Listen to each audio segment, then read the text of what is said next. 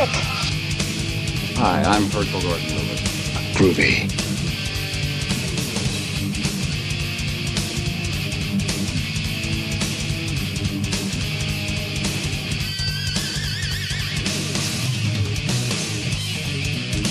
If you're the least bit squeamish, and you cover your eyes or turn around in your seat for the next 90 seconds.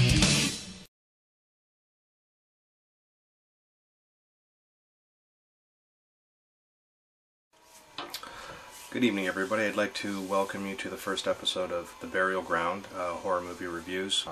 To kick the show off, I would like to review a movie called Blood Feast from 1963.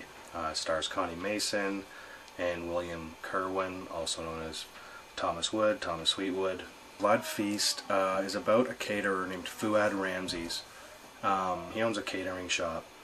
Fuad is played by Mal Arnold.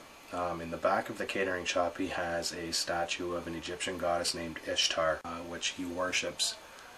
In order to satisfy her, to make her complete, he sacrifices young women in order to complete Ishtar. And he sacrifices them by removing limbs, ripping out tongues, cutting out brains, whatever else he needs to do to make her complete, and he includes those in his recipes.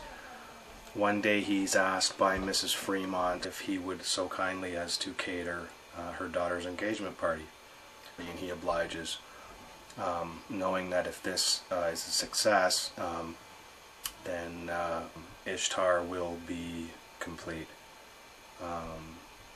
The plan doesn't go accordingly, and he meets his untimely demise. As far as like history and stuff for Blood Feast, it was reportedly made for $70,000, made within 2 weeks. It's also considered to be the first gore film, the first ever film to show somebody dying with their eyes open. Very shocking gore scenes for its time. It's been 20 years or so since the first time that I saw Blood Feast, and it represents a certain time to me that, as far as film goes, that we'll never get back.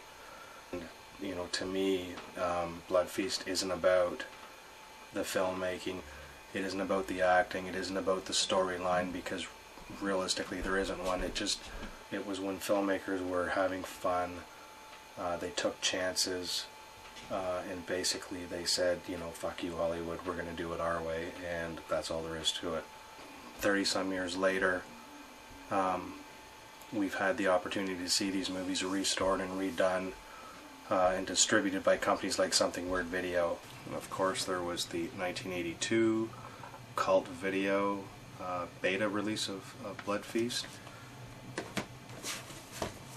It was the first issue of the Something Weird Video VHS release of Blood Feast. And then of course the latest Something Weird DVD.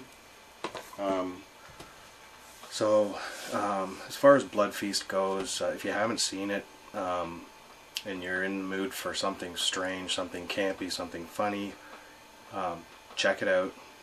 I would give it 4 stars out of 5, just because of what the movie represents.